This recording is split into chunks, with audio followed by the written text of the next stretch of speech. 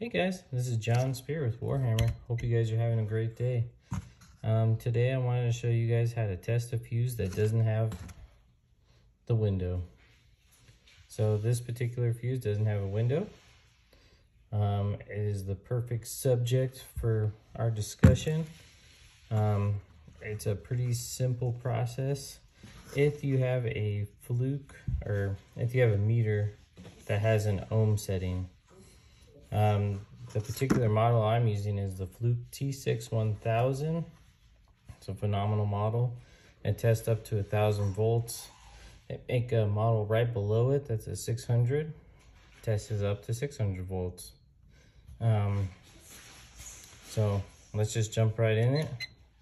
We're going to turn it on. We'll go to the ohm setting. I have the beeping sense on, so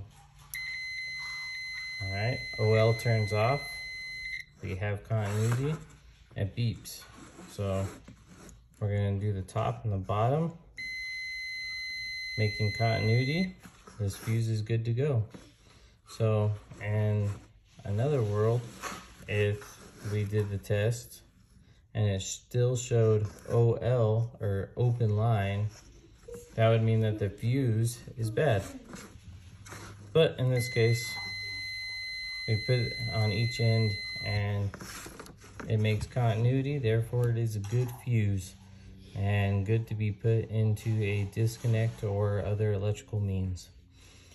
Thank you guys for watching. Once again, my name is John Spear with Warhammer Electric. Make sure you like and subscribe so we can keep making more videos like this for you guys.